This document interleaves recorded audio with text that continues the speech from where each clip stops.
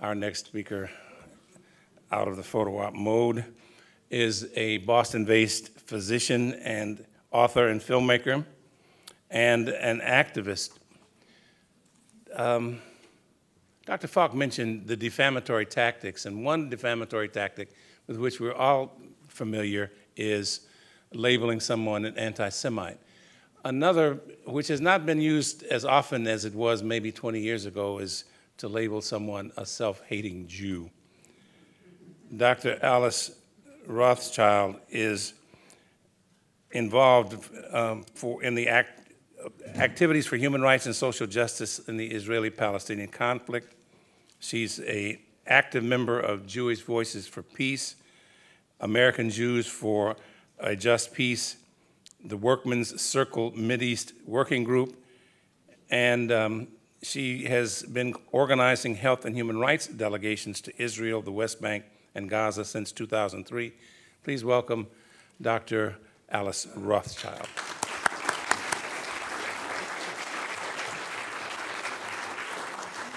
Thank you so much. I just got back from Gaza 3 days ago, if I'm a little verklempt, as we say. So first of all, I want to talk about what silencing looks like. It kind of overlaps with active muzzling, with a strict framing of the dominant paradigm. It involves a widespread systemic intolerance of alternative framing. Silencing challenges free speech, rights of protest.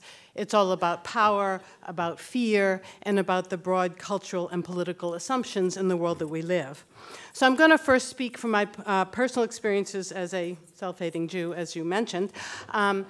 In 2004, I had come back from the region, and I wanted to do grand rounds, and I was invited to Cambridge Hospital to speak on the impact of war and occupation on civilians.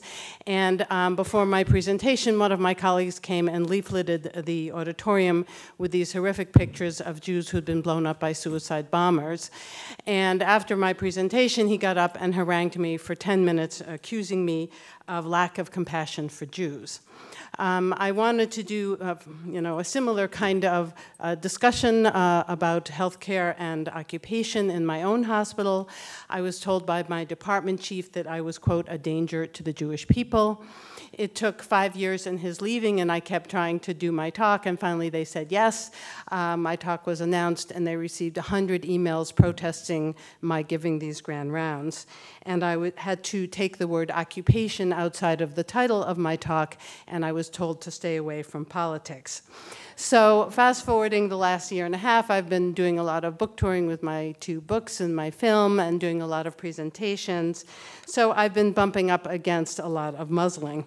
So in the academic setting, I was at American University, and I was talking with students who found that if they focused on human rights, on opposition to occupation, supporting BDS, etc., they found themselves marginalized and accused of bias. They described a campus that was polarized with no conversation between the right and the left.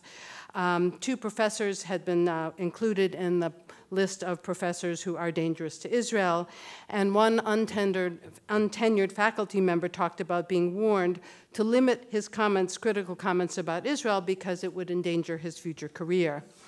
At John Carroll University, at a political science class called Peacemaking in the Palestine-Israel Conflict, there were complaints from the local Hillel stating that Jewish students on campus did not, quote, feel safe having me on campus, and I hit that a lot, that I make students feel unsafe. And they actually had a major meeting of the faculty to determine whether I could be allowed on campus, which I was. And the most disturbing part of that little event was at the end, the Israeli shalicha, which is an ambassador that the Israeli government sends out to schools and temples and things like that to, do Israel messaging. And she basically came up to me in front of all the people and started screaming at me, attacking me as a liar, doing a great disservice to the Jewish people, and just being a general bully, which was kind of an interesting experience. At the University of Maryland, at an Arab media class, one Jewish student told the professor after I spoke that he was very unhappy with my presentation. He was disappointed in the professor. He accused me of hate speech, and he said he felt offended as a member of Hillel. At the University of Virginia, at a book club, I was doing a book reading, and several alumni complained and took it all the way to the president of the university that I should not be allowed to read from my book, and then threatened to withhold funds since I was allowed. When I've been in more religious institutions, there's a church in our DC suburbs that shares a building with a temple. They've had a long positive relationship, and the rabbi told the minister there that if he showed my film, that he would sever their relationship. There was a church in Vermont with a very wonderful pastor who does a lot of work with a progressive Accept Palestine rabbi who really pushed him hard when he invited me to the church. And I saw the emails, and the tone of the emails were, I'm profoundly disappointed in you. We've worked together on all these issues. I thought I could trust you. And now you are showing this anti-Semitic, one-sided film from this known self-hating Jew. When I try to speak in temples, that's like getting up against the wall of McCarthyism, but I've had a couple of little successes. There was a Reformed temple in Ithaca, which I found that whenever they have announcements about speakers like me, the person who does the newsletter puts a little disclaimer saying, this does not represent the opinions of the temple. And I also found, as I made my rounds of the few temples that would let me in, is that their maps of Israel are all the greater Israel, including all the occupied territory. So that was sort of fascinating to find out. I was invited to an Orthodox synagogue in DC by an Orthodox human rights lawyer who's also a Hebrew school teacher there. We set up the film, and the rabbi canceled it. At the greater Jewish community, I was in Sacramento. There's a Jewish Federation newspaper called Jewish Voice. For 2 times in a row, they've refused to publish an announcement that I'm in town, once doing a book reading, once showing my film, because they say that I am anti-Israel. In a Jewish community, in a public library in Ohio, I had this totally conflicted, agonized audience. They were completely unaware of the many millions of dollars that are being spent on Israeli Hasbara and the aggressive control of Israel messaging. And one woman got up and she said, we could have this open conversation anywhere in the United States, but in Arab countries, we would be censored, arrested, and sold into sex slavery. I pointed out that actually I cannot have this conversation anywhere in the United States. In fact, I can't have this conversation in most temples, hillels, and Jewish community centers. She then pointed out that the poster for my talk was very offensive because it had the word conflict in it and a picture of the separation wall. So she said, it says what side you're on. The most disturbing point in this very interesting public library came at the end when a little old lady comes up to the poor woman who's selling my books and announced in a very loud voice that my book should be burned, at which point a gentleman standing behind her said, that's what they did in Nazi Germany. And last February, I was leaving New York City, and I saw this huge billboard, I don't know if you've seen it, that says, New York Times against Israel, all rant, all slant, stop the bias. This is sponsored by the wonderfully well-funded and ironically misnamed Committee for Accuracy in Middle East Reporting in America. So silencing can be both active, and it also comes through how we frame the issues and the language, and what are the assumptions behind it. So going back to that temple in Ithaca, one of the machers in the Jewish community challenged me on my maps. And she basically said, you know, the Arabs were the migrants. And as she said, the last independent indigenous nation was 2,000 years ago. And she referred me to a right-wing blog for accurate information. I was at World Fellowship in New Hampshire, which is a wonderful family camp for progressives, and a woman in the audience told me this amazing story. Her child was attending public school in the New York City school system, and they were studying indigenous peoples. And as an example, the teacher stated that the Jews were the indigenous people and the Palestinians were treating them badly. So the daughter, being her daughter, piped up and she said, no, no, no, it's really, you know, the other way around. And the girl was sent out of class to the principal's office. Her parents were called in, and they were given a stern warning about that kind of talk. And when the mother agreed with the daughter, the principal actually said that that version of history is not allowed in the New York City school system. And just recently, I got this award from my town in Brookline for social justice work on Israel-Palestine. And both of the elected officials in the Massachusetts legislature boycotted the event. They're usually presenting the awards, and one funder pulled out. So that's what you see in your community. If we look at the issue of framing and language, you know, the framing is the Jews are good, the Arabs are bad, and you think about the visuals. You know, in our newspapers, there's a tendency towards the sympathetic Jewish settler mother crying over her injured child, and the young man wrapped in a keffiyeh throwing a rock. That's the two visuals you see. And so there's an emotional message in our media that rarely portrays Palestinians as fellow human beings who may actually have some incredibly legitimate grievances, and who actually are rarely violent. So Palestinians are never seen as the most educated group in the Arab world, they're never seen as the people with a long tradition of nonviolent resistance. You just don't see that. And so the question is, why is history that? Because history in our world is really a creation of groupthink. And if you go back in history, for decades, Palestinian history, trauma, aspirations, rights have been really invisible in Western discourse. I think it's partly a reflection of our own racism towards Arabs, our Islamophobia, guilt about the Holocaust, and manipulation by Zionist leaders, and then we add in cultural, economic, and military imperialism. So how far does this go back? Well, there was early silencing of the Palestinian experience by US Zionists in the 1940s and the 1950s. So even back then, you would be viciously attacked if you criticized the partition plan, if you criticized Jewish nationalism and all that kind of stuff, or you mentioned that there was a Palestinian tragedy. And so journalists were accused of anti-Semitism. They were threatened, politicians were threatened with loss of financial support. I mean, this goes way back to the founding of Israel. And then, as was mentioned, in 1974, the Anti-Defamation League officially defined what they called the new anti-Semitism as criticism of Israel.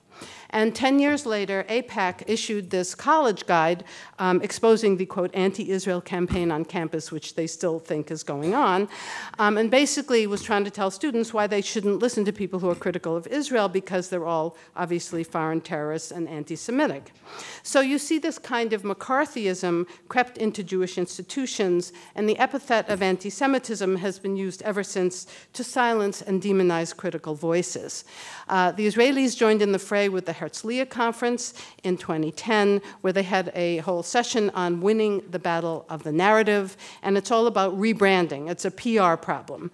And then a year later, the Rout Institute in Tel Aviv, it's a think tank, issued a position paper laying out the strategy of, quote, naming and shaming those on the left who are critical of various things. And the important thing is that they identified a strategy to engage Jewish institutions and individuals, to identify and marginalize groups, to separate medium-sized liberals from more critical liberals, and to create this Israeli brand. And you also see at that point the word, they go against people who are delegitimizing Israel. So that's another word that comes up. So what's happening now is a direct result of those kinds of policy decisions. People talk about shielding Israel from the abuse of human rights law. And then in 2011, Haaretz reported that there was actually an Israeli military intelligence unit that was created to monitor folks like us. So in academia, we have Hillel International, which is the umbrella organization for the Hillel chapters on American campuses. It did start out not as a Zionist organization, but it's basically become an Israel advocacy organization. And despite, espousing pluralism and tolerance, they actually have very strict guidelines about what you're allowed to talk about and what kind of speakers you're allowed to have. And in December of 2014, Hillel International and the Simon Wiesenthal Center developed a new campus surveillance tool, which is a phone app, to fight anti-Semitism, which will be deployed on 550 US campuses with Hillel centers. And it's supposed to report students and professors who are being anti-Semitic, and they call it See It and Report It. The Anti-Defamation League last December also published a blacklist of those who have linked what's going on in Ferguson with what's going on in Palestine. And also, as was mentioned, there have been more than 6,000 US police trained in Israeli police and military units, and this is funded by the ADL. It's also funded by JINZA, which is another group to watch, the Jewish Institute for National Security Affairs. And you may not know that the New York City Police Department now has a branch in Tel Aviv. So we now have our police emulating the Israeli Defense Forces. We have academics being monitored and attacked. We have university donors pressuring administrators. We have groups sympathetic to Palestinians being confronted with lies. And I suggest you Google Hamas on campus. It's a really interesting YouTube. And then people are emotionally blacklisted and called anti-Semitic. Now, in the Jewish community, there's actually a tremendous conflict because Jews have traditionally been more left-wing on every other right but Palestine. And many of us, particularly people under 35, which obviously doesn't include me, feel that we are being asked to suspend our love of justice, democracy, and fighting for the oppressed when it comes to Israel-Palestine. And we see very right-wing forces, Campus Watch, Stand With Us, Camera, AIPAC, David Project, et cetera, aligned with the Christian right, lobbying Congress to support the most right-wing governments in Israel. I call this our own US branch of the Likud. And then we have muzzling of dissent and tolerance in our own community. So these assumptions are reinforced. The Jews are the good people, Arabs are the bad people, Jews are like us, they're white people creating a Western-style state in a savage, untamed region of the world. So after '67, there was this move towards making uncritical support of Israel the cornerstone of being a good Jew. And so being a Jew and a Zionist are now merged, and Israel is the religion. Christian Zionists marched up and embraced the idea we all got to return so we can have an apocalypse, so they embraced the settler movement. Liberal Christians then bought the mythology. The US government developed our huge military-industrial complex. And with this framing, the history and trauma and aspirations of Palestinians becomes more and more invisible. So this manipulation happens by controlling the message. And how is that done? We have birthright trips, which are basically brainwashing. We have students that have been recruited, and I've heard paid, to use social media to compliment Israel. They call this public diplomacy. There are a ton of free junkets for all kinds of people, ranging from academics to food and wine critics, to go to Israel. We have all the academic collaborations. We have our Israeli ambassadors in all sorts of Jewish settings enforcing what the message is. And so there is this multi-million-dollar industry to brand Israel with pinkwashing, greenwashing, faith-washing, there's all those kind of things. The good news is that there is pushback. There is a lot of pushback towards greenwashing and pinkwashing and faith-washing, and if you don't know what it is, just ask me. And there's also pushback within the Jewish community. We are not monolithic. More than 50% of Jews in America, particularly those under 35, have no interest in Israel or feel some sympathy for Palestinians. And the interesting thing for me as a confirmed secular Jew is that many groups are questioning all of this framing using Jewish values and doing it in the name of Jewish religion. So I have young students telling me Zionism has hijacked Judaism. And we keep mentioning Jewish Voice for Peace. This is an example of the growth of one of those kinds of groups. We tripled in size during the Gaza war. A group called If Not Now came out during the Gaza war, demanding that Jewish communal organizations recognize the Gaza dead. We have the Open Hillel movement, which is demanding that Hillels do not monitor and have these red lines, and these kids are having these conferences, breaking all the rules, talking about BDS in Hillels. And it actually did happen just in February at Harvard. 3 civil rights leaders from the 60s got up and talked about BDS at Harvard Hillel, and we all were very happy. The other thing that you're seeing is what I call an increase in intersectionality, so that there are unified coalitions forming between students of color, Muslim students from colonized countries, queer and trans students, feminists, all seeing the links between the oppressions of Palestinians and their own oppressions. So in conclusion, because I'm going to get this in 18 minutes, what is happening to Jews and their allies is a loud battle about the meaning and understanding of history. We're separating Judaism, the religion, from Zionism, the national political movement. We are making a call to define a Jew as someone grounded in religion or culture or history, a set of ethics, a sense of peoplehood, and all these definitions are equally compelling. It does not matter if you're in the diaspora, because Israeli Jews think us diaspora Jews are not really first-rate Jews. And so diaspora Jews are really reclaiming our legitimacy and our voice as Jews. There's a delineation of the racist ideology of anti-Semitism from thoughtful moral criticism of the policies of the country of Israel, and the treatment and solidarity of Palestinians has now become the civil rights movement of our day. We see major challenges such as the boycott, divestment, sanction movement, the campus open Hillel, Students for Justice in Palestine, etc. We have African American civil rights leaders embracing this issue and drawing parallels with our civil rights struggles.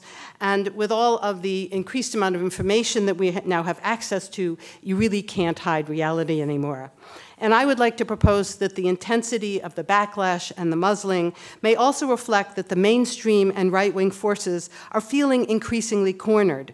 Their positions are less defensible, and perhaps this is the beginning of a major turning point in the long struggle for justice in Israel-Palestine. Thank you.